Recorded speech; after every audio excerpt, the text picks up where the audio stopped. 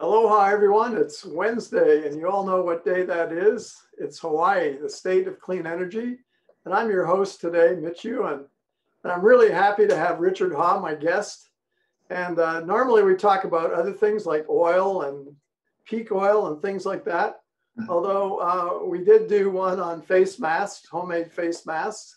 And this is kind of a carry on from that. We're going to talk about air filters today, mobile air filters.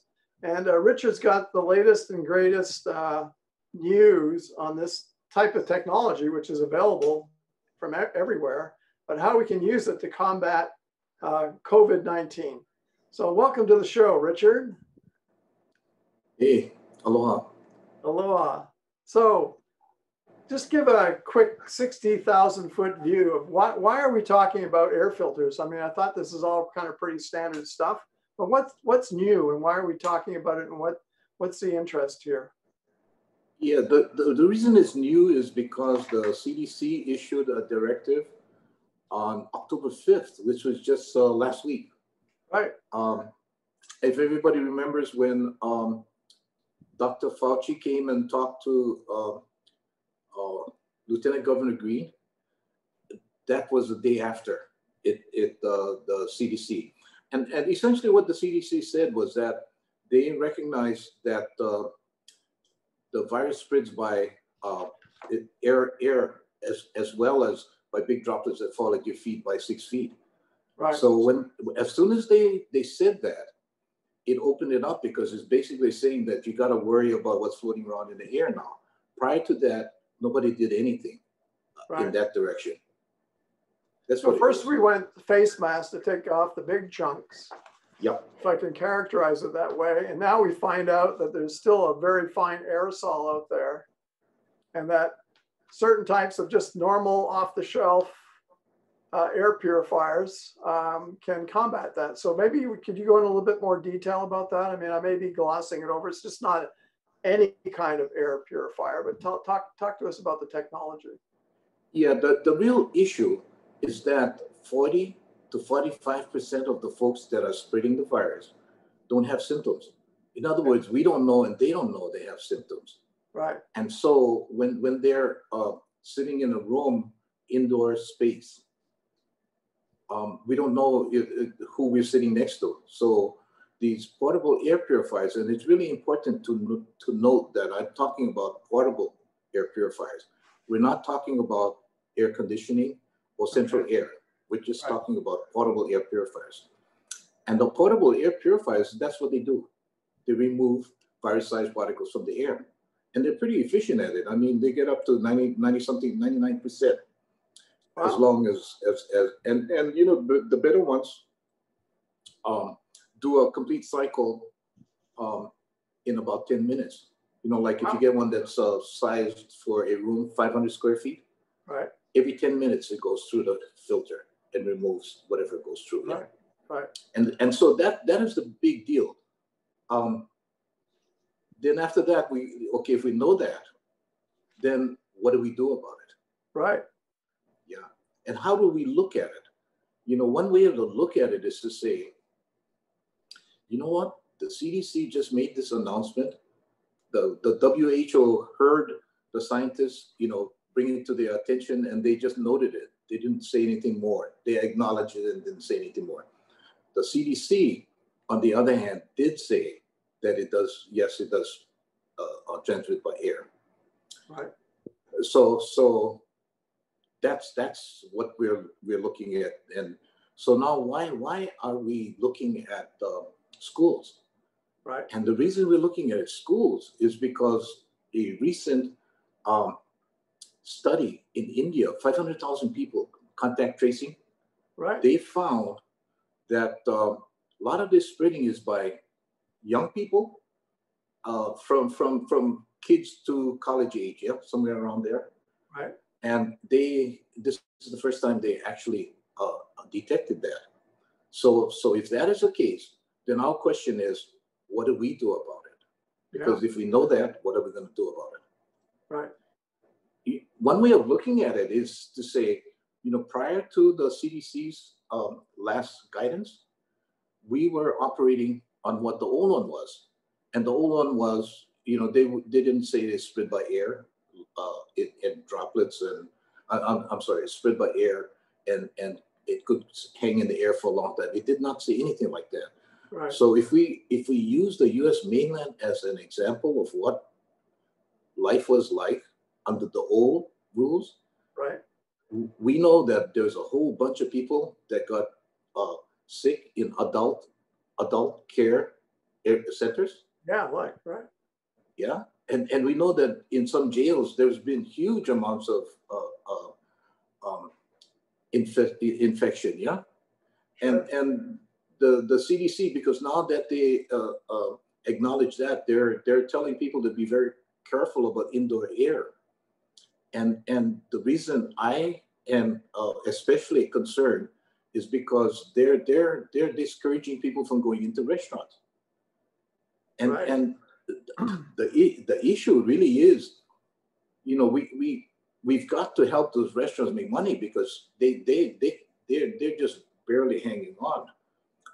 And why I'm concerned is because I'm a farmer. The restaurants buy food for farmers. They buy the product from the farmers. Yeah. So it's all tied together, yeah? Right. Big systems engineering approach to it. There's all sorts of leverage. Like you said, the restaurants have to get their nice fresh fruit from somebody. It's got to be farmers. Exactly. Yeah. So how can a restaurant address this? I mean, part of first, before you say that, I mean, tell us a little bit about your organization and why you guys are taking this on. Well, Sustainable Energy Hawaii is about energy. Yeah. Right. So and we know that fossil fuels are declining, and we know that we've got to prepare. And we're talking about climate change and declining fossil fuel, and we've known that for a long time, 10 years, and it's been a slow thing. We're watching it, and then all of a sudden the pandemic hit, and now that's still in the background, but we got to take care of this first, and that's why Sustainable Energy Hawaii, no matter in spite of the fact that our primary purpose is energy, another way of looking at it is food is the primary source of energy, not oil. Right. It's food. Yeah. So if we start to think about the bigger picture, maybe we got to start to consider and put food growing in the same category as energy, same importance. Right. So, okay. Anyway, so I'm getting careful. My question before I kind of got us off a little bit off track is, so what, for example, can a restaurant do? I mean, what's the solution here? You have an example of a restaurant that's taking the initiative and doing that. So maybe you want to tell us what they're doing as a model of how we can address this. Peter Merriman's Waimea restaurant? Yeah, they've committed. Yeah, they've committed to install air purifiers, and like Peter Merriman, he thinks far in advance, and he understands, so he just jumped out there in front. And how far in front? He's even installing small purifiers in the restrooms, because even in the CDC instructions, they refer to that as a possible way of transmitting, but they're talking about sewers. So he took it upon himself and said, why not? Just to be safe. That's what's happening, and he's going to be a really great example of what the Hawaii Restaurant Association probably needs to do. And the reason for it is because, like I said, the CDC, if you read through it, it looks like it's discouraging people from going into indoor spaces like that. So if we have portable air purifiers in those spaces, the job of the air purifier is to lower the virus load in the air. So, you can do all the things that they recommend, but there's studies that show that downwind of how the air conditioning is blowing the air, you can transmit the virus from one table to the next table to the next table. Right. Just by the way the air is moving. And that's why air purifiers strategically set up can mitigate that.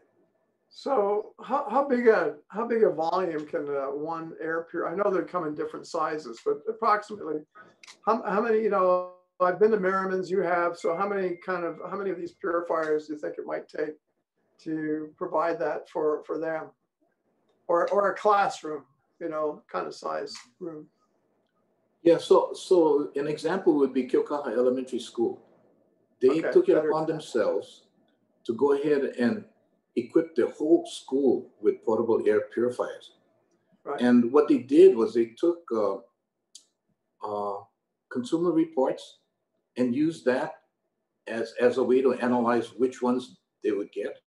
Right. And they took the third highest rated air purifier for about 500 square feet. Okay. And then what they did was they used that one size for every single one of their rooms that they're going to cover. But in some cases, like most classrooms are like around 700 square feet. Right. Instead of having one small and a big one, they got two big ones. Right. Now they over strengthened it, or which I thought was really good, because now Sure.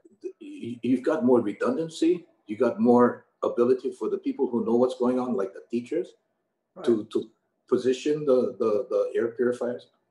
So the answer to your question was that they took purifier that can do 500 square feet.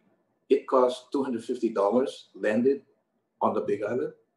Right. And it rotates the air every 10 minutes. Right. So that's what they did. And it was based on the consumer reports. Okay. So how are they paying for it, Richard? Well, in this particular case, they knew that before the CDC instructions came out, we all knew that it was airborne. So they took it upon themselves to go and fix it. And that's how they decided. This is kind of like grassroots. Like, okay, we're not waiting for the bureaucracy to catch up on this. You wouldn't believe what happened. So we were thinking. Tell us. Yeah. So we were thinking along these lines for a long time. Yeah. I mean, it's a continuation from the masks. Yeah. It's the same kind of the principle, just understanding what makes common sense.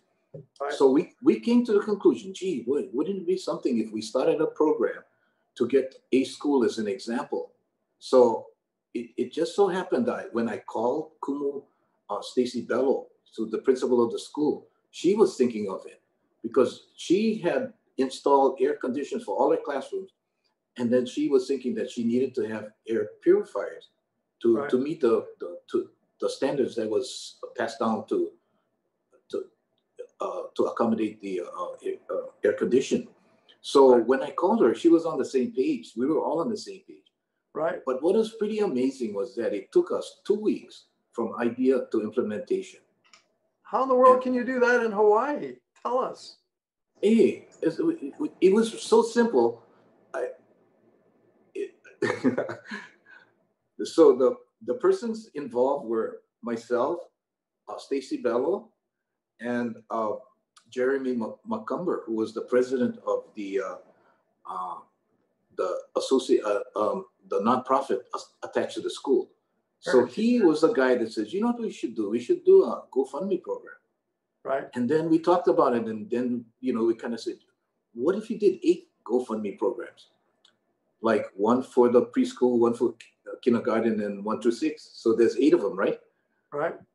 So they have a template of all the different room sizes. So it's easy to figure them out. And then it came out to a total of $20,000. So $20,000 divided by 8 comes out to $2,500, and you can adopt one of the classes.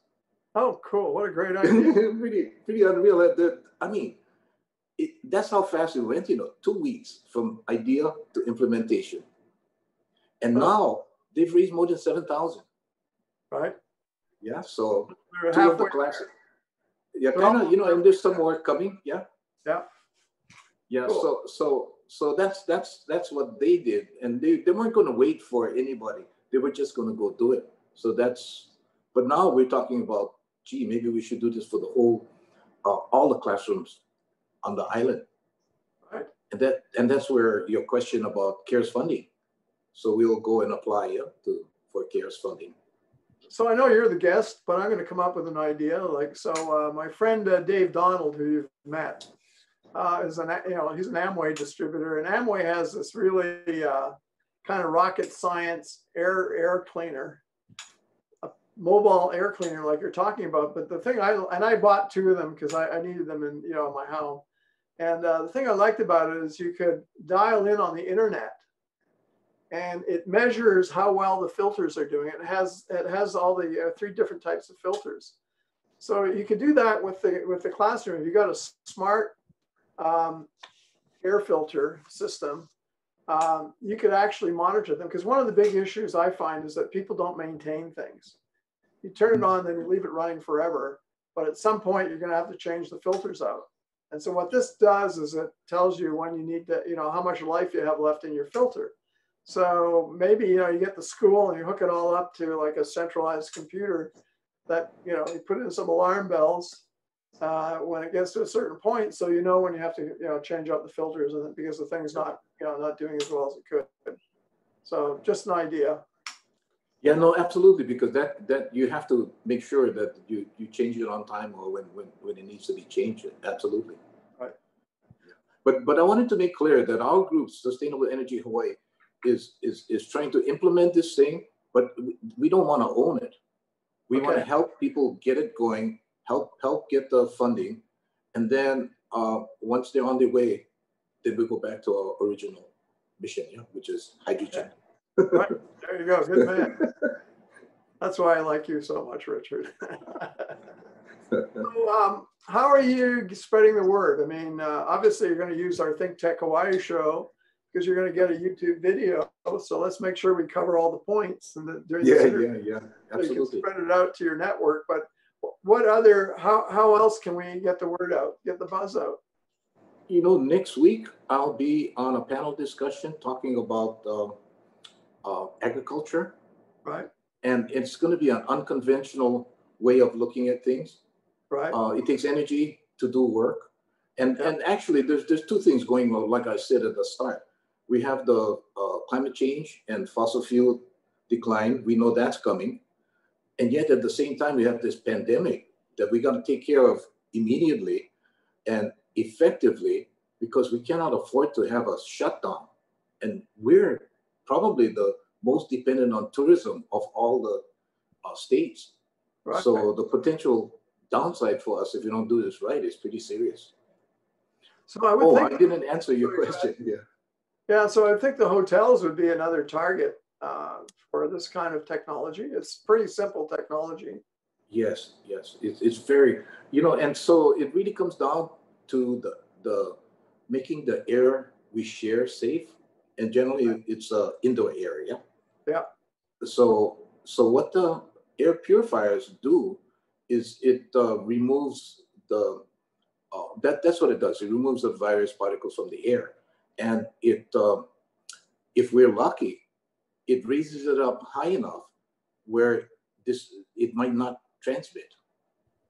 Right. Yeah. So if that is the case. Oh, you mean you dilute it enough? Yes. So that it gets through. It's just like little tiny things in your immune system can handle it. You're not getting a big load of virus in your body all at once. That's the whole point. Yes. Yeah. Yes. Absolutely. And that hasn't been in effect anywhere. But this is the first time that we're thinking about it. It's a new thing, but we gotta get everybody covered. We gotta get the jails covered. We gotta get the adult care places covered, restaurants, gyms, stuff like that. Plus all the indoor spaces that make sense. Yeah. Sure. Like even in the airports themselves, we're gonna have these systems spread around. Yeah. And really what you're hoping for, and I want to be sure that we're not promising anything, but we're thinking, gee, what happened if the air filtration is effective enough to raise it up where the virus cannot hide anymore? Right. Because asymptomatic is why we're having such a hard time. We can't see the virus. Yeah. But this is a way to eliminate or lessen the load to your point, yeah? Okay, so what about the Department of Education? I mean, now here's a grassroots experiment going on in one of their schools. Are you planning to take it to the Board of Education and say, look, guys, I mean, this is a pretty low cost way to keep the keiki safe and the teachers, of course. Yep. Yeah. No, we are right. So it's early days, and we're pushing really hard because it just happened. Yeah, the CDC. Sure. So Yeah. so absolutely, what you're saying, we're going to have that conversation with the Department of Education. But we're engaging the folks here on this island. The complex area superintendents that is in charge of all the schools. Right. We're talking to them actively. So and they're on board. They know that, and like I mentioned, the study in India shows that kids spread it from young children to college age and stuff like that. They spread it to each other. Yeah. So if we can protect the kids in the school so that they don't spread it. Yeah. Because the child can come in and be asymptomatic spreader. Nobody would know. The kid would just sit in the room. When we do this, we give ourselves a chance of preventing it from spreading to other kids to send back to their family. That's what the deal is here. Right. So I think that's why we start with children. I would think the Hawaii Tourism Association and the rest, I think they have a restaurant association too. I thought I saw something in the news recently. I mean, all these kinds of associations would appear to be good targets. Like, you educate them at the top level, and then we want it to spread virally. Yes. To as many businesses as possible, so that they can put this stuff in place and be proactive. And we're not talking a lot of money here. No. To give you an idea how much money we're talking about, taking Kyokaha Elementary School and the data we got from there. So basically, they have 400 students at that school, and it costs $20,000. That means $50 a person. God. So there's 24,000 students in the DOE system. That's about 1.2 million. Right. This chicken feed for what it can do. The State Department of Health is sitting on tens of millions of dollars. And I want to be clear, that it's not anybody's fault. They just changed, and they're going to respond to the change really fast, Well, I'm looking at who's got the big pots of gold, so we can go that much faster. It's like, because it takes time to do a crowdsource. I mean, you got to get it out there. People have to do the thing, and then you have to buy the equipment. Whereas, if we can go in there with a big pot of gold and buy a massive amount of these things and bring them into Hawaii, then you can distribute it faster. Yeah, and because of Kyokaha Elementary, the Department Hawaii Energy is giving rebates because of the efficiency. Right. Because these are energy saver kinds of. No kidding. Yeah. Really? And they're also interested to see if people buy a big load, they can get a discount from the company. But that's a higher level than me. It's going to have to be the Department of Education and all that stuff to decide. But I was in Costco the other day, and I see that they're selling these kinds of mobile air filtration systems. They look a lot like the ones that Amway had. Next time I go to Costco, I'll check them out further. I guess I could just go online to Costco and check them out and see what their, what the technology is there. Yeah. And to be clear about our position is that we're using consumer reports and those kinds of third party to because you know how it is. It's marketing and promotion. Yeah. You just people can say anything about anything. Right. So, what are some of the what kind of messages do you want to leave? We got about 5 or 6 minutes left in our show today. So, what have we missed? Hawaii Tourism Authority. Okay. We want to have a meeting with them, from John DeFries, down, and then just talk story because and encourage them. You know what? It would be good if you guys put some money in Kyokaha Elementary, adopt one class.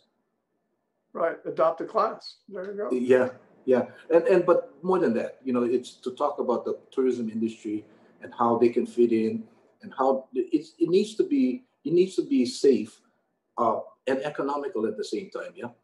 Sure. So we can have that discussion. Yes. And the other thing is sharing data. So like Yeah. particularly if some of these, I mean, I don't know about the ones they've already installed, but if we get these ones that you can monitor online, then you're going to get a lot of data out of it. Because Yeah. one I have, you can tell when it starts and stops and how fast the fan runs. So you get this graph that goes up and down, and you can tell exactly what's going on and when it's doing its air change, and it senses itself when it needs to be run. I don't know how the heck they do that, but it does, and it tells you how dirty the air is at the same time. It measures the amount of stuff that's in the air. Yeah, that's all good stuff. Then it comes down to how much does it cost? Yeah. Right. Well, this one was kind of expensive. It was about $1,200.